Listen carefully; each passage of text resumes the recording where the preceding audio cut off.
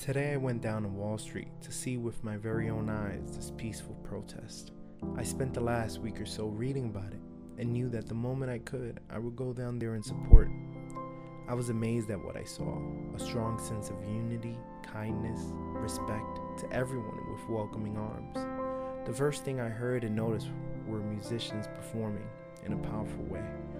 Drums and saxophones, people of all ages, including kids, all being part of what I hope that they will know will be part of our history.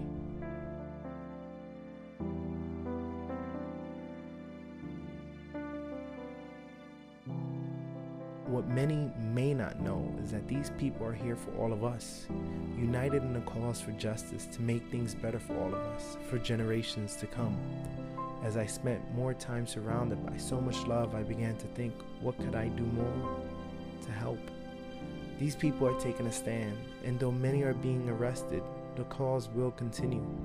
The difference from the rich to the rest of us is shocking.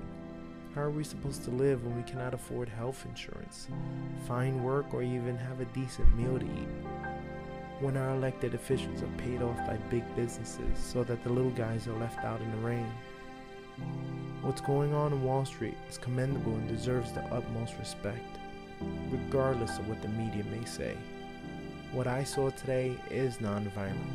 What I saw today is love and dedication.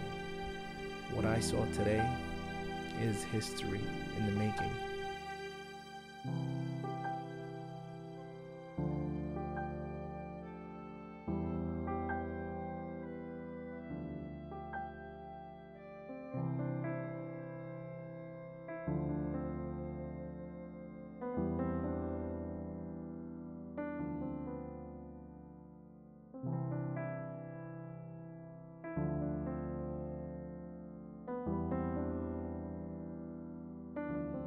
So what will you tell future generations about the day the few took on the many? Where were you? Did you make a difference? Did you stand up for what was right, for what was correct? I'll do my part. Will you?